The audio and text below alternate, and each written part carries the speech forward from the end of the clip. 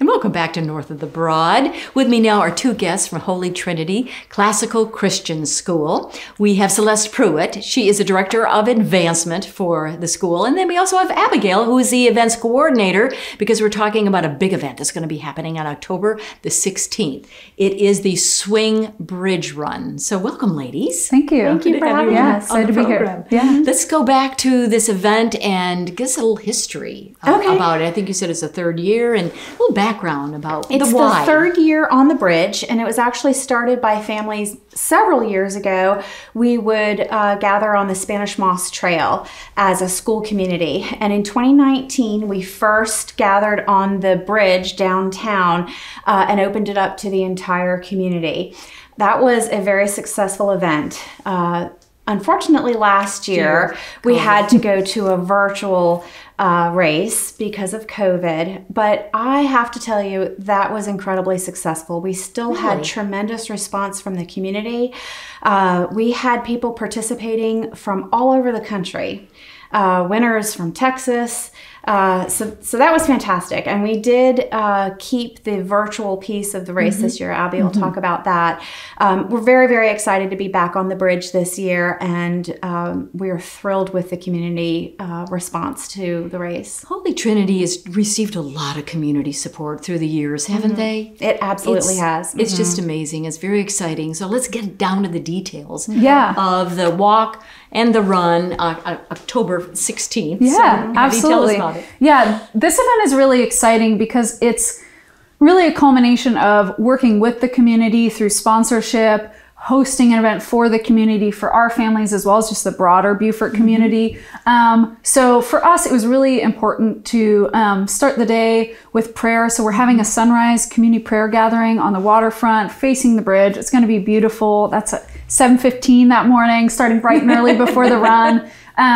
Just a short time to gather together, and then we'll have various options. We have a timed Swing Bridge 5K run for true runners out there who just love some exercise, and then for people more like myself who like the leisure, we have the All Ages Bridge Walk, which is another registration option, something for families or just people who want to show up and be together with everyone. It's a shorter route, walking across the bridge in the morning. It's going to be really beautiful, and then we're bringing the virtual option back as well.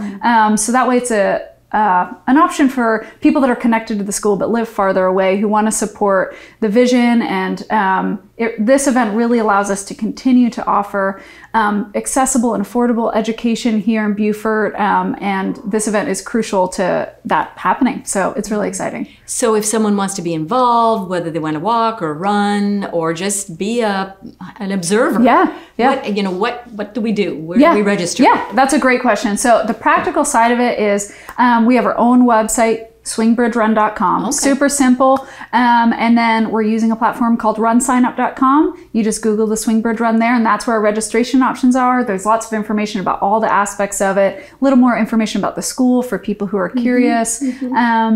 And yeah, so it's pretty straightforward, and it just has our options there, and you can sign up, get a t-shirt if you want, all of the above. Yeah. What about any vendors, food or music or anything like that? I mean, I know we're focused on the run and the walk, but will there be other things happening? Yeah, so the main purpose is to kind of start the day and end the morning right in downtown Beaufort. So the main event is really the prayer gathering before, and then we're encouraging families to just spend the morning in Beaufort together. We really want this to be an event for families that's so close to our hearts. So we're encouraging them to start their Saturday morning together, and then visit local businesses, eat out in town, and support community businesses. So yeah, we're excited about that. Good. So Celeste, the last time we talked, if we're going to switch gears here a second, you all are in the fundraising mode for expansion of the school. So where are you? How's it going? Oh, it's going very well. I'm looking forward to hopefully announcing a groundbreaking date, maybe after the holiday break. We have a goal of $6 million, and we are at 5.7 right now, so we're very close to that goal. The Swing Bridge Run does support the Holy Trinity Fund, and that's our biggest fundraiser year after year, and that's what makes a Holy Trinity education accessible and affordable to more families.